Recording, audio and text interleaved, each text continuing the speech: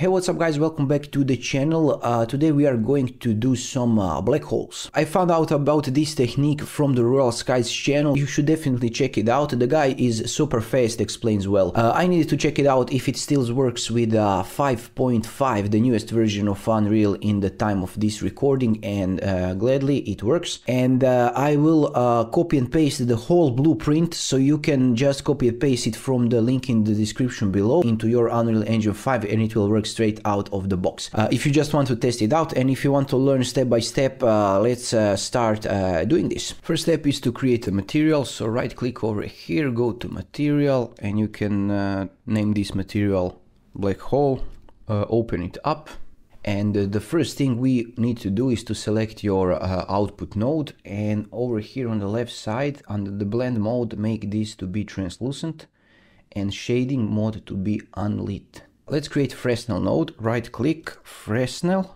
and this Fresnel node will control the size of this black hole. And add one minus node, power node, and multiply. You can hold M on your keyboard, left click on your mouse button. Sorry, I need to promote my 75 tips and tricks because this will really help you a lot to speed up your process in Unreal Engine 5, but let's move on. Now let's connect these things. Just connect it as you can see, and connect this to B. Make sure that it's B, not A. And we need to move this to opacity. Now let's move further. Time with multiply node. We need time with speed variable, one add node, hold A on your keyboard and left mouse click, and one sine node. And we need another Fresnel, and let's connect it.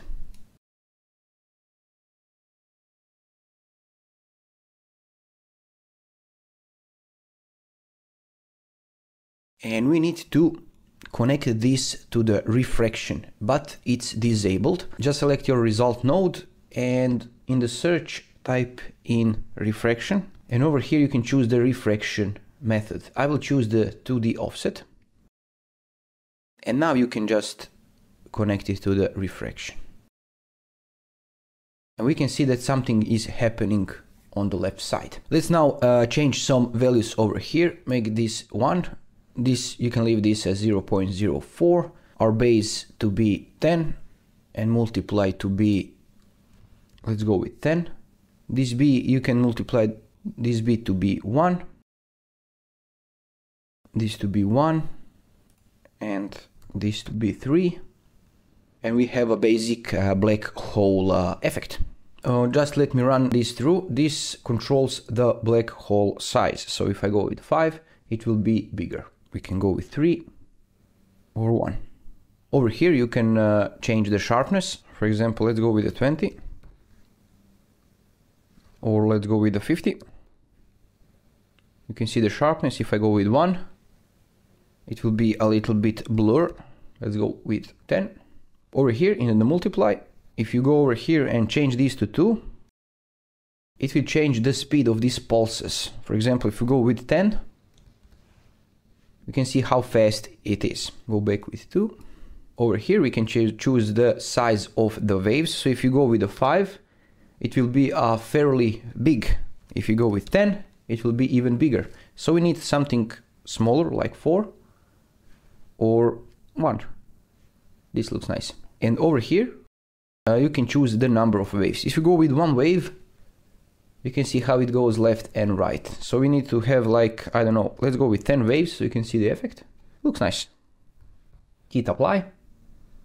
And let's go back, add 1 sphere. And just drag and drop the material to the sphere. And if I go closer, you can see this black hole effect. Okay, this is a basic setup, but what if we want to control this in our material instance? So, because we don't want to go all the time over here. So by creating this material instance, it will help us out to understand what each node represents, and we will have this visible in our material instance. Nothing complicated, just follow along. And if you don't know material instances, if you click over here and choose your material, we will have on the right side all these options. As you can see over here, we'll have options like this that we can easily change, so we don't need to go here in our master material. So let's start. You can hold S on your keyboard, left click, and this will be black hole size. Go to exponential, connect it, and change the value to be 1. We will keep the same values, and we will change the values after we create our material instance. Control this sharpness, so we want to go S, left mouse click. Call this sharpness, connect it, and add a value of 10. Next is our time speed. We change the wave speed over here, connect it, and make the default value to be 2. Wave size to be 1.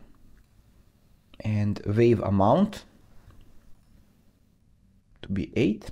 And we have our material setup here.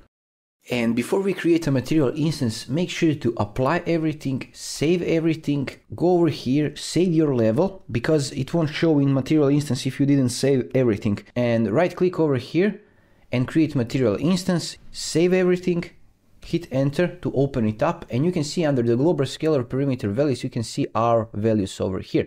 So I will make this floating so we can see the difference right away. And if I go closer to our wave, you can see black hole size. We can just increase or decrease the black hole size, but nothing is moving. I forgot the crucial step, and this is to select your sphere and add your material instance here. Now it will work instead of material. Don't forget to add material instance instead of material. And we can immediately see the result of our effect. We can change the sharpness, wave amount, wave size, and wave speed. And when you are ready, you can just click this, save this asset.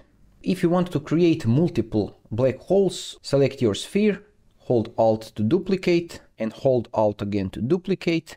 And we want to create 3 different material instances. Go create material instance to be second. This will be our first.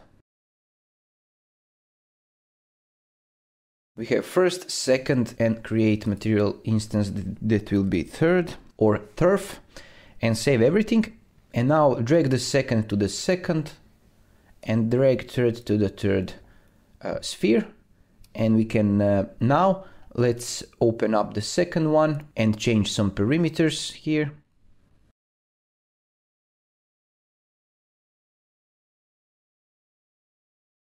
Hit save, turn it off. Let's go to the third one, open the third.